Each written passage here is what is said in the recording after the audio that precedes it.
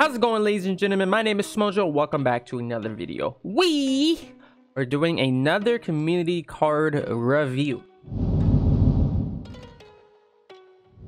In today's community card review, we're going to be reviewing the card called 𝙎𝙘𝙀𝙀. 𝙎𝙘𝙀 is a moon spell card, which is very interesting. There's not a lot of people that actually make moon type cards. They mainly make the main school's cards. So this card is a little bit interesting. It's a AoE spell, 6 pips, that does 650 damage and stuns all targets for 1 round. Right off the back, I can already tell you this card is low-key unbalanced. The reason why I think it's unbalanced, for one, it is a school that you can't use power pips on, so you're literally going to have to wait. Let's say you start the round off with 3 pips. Basically, you're gonna wait 3 more rounds to do 750 damage. I mean 650 damage, you know, and then it stuns all targets for 1 round. We can compare this card to Stormlord, for example, because this basically does the exact same thing. Stormlord hits all the targets and stuns them for 1 round. It's basically a Stormlord, but for Moon School instead.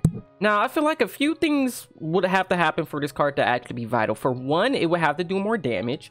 Considering Stormlord, not every school can have a Stormlord. You can't train Stormlord. Stormlord is a quest spell that you learn at level 48 for Storm Wizard, so you can't train it. 𝙎𝙬𝙀, I'm pretty sure this is going to be a trainable card that everyone can get.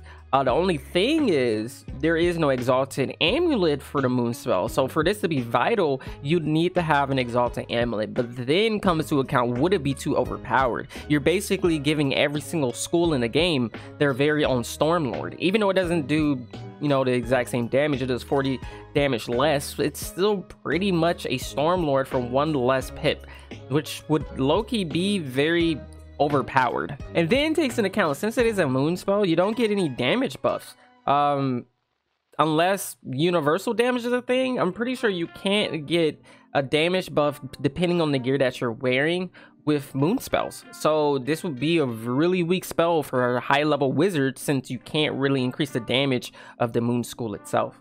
So for this to be vital, I would say put an exalting amulet in the game for it, for moon spells, and then maybe people will consider using it. But I'm pretty sure no one would still use this card unless it was for utility, only for the stun of every single target. But then if it's only for the utility, it still costs 6 pips.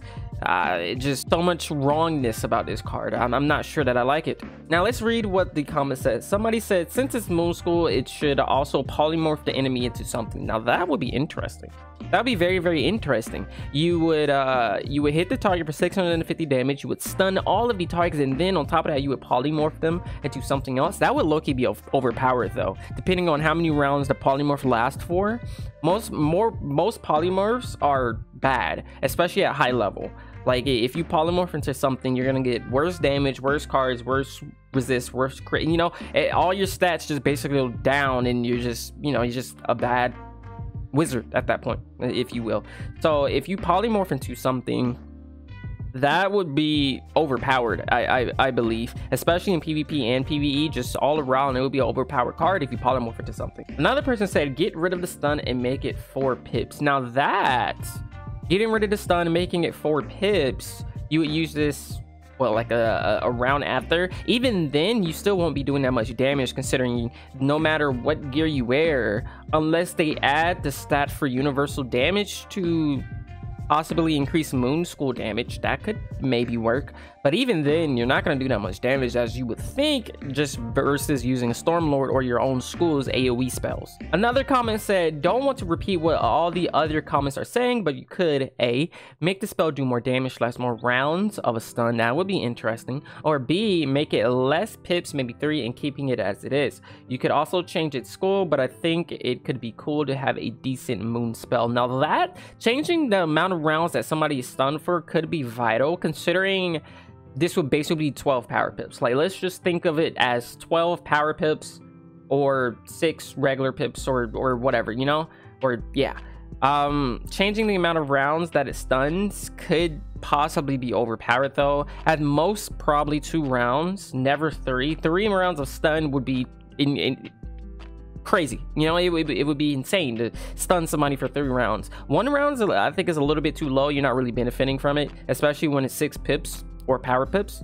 So 2-round stun with a little bit less damage I think would be good as a utility card, or you could also maybe just make it 3 pips and keep it as is. That might work as well. Either way, I think the concept behind the spell is good, but I think the spell would definitely need some more work around it to actually fit into the game.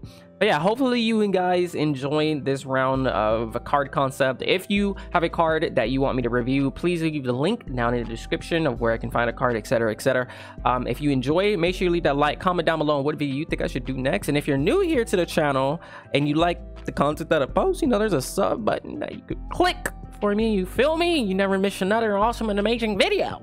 But yeah, I'll see you guys on the next one. Thank you for watching. My name is Smojo and I'm out. Peace out, brother.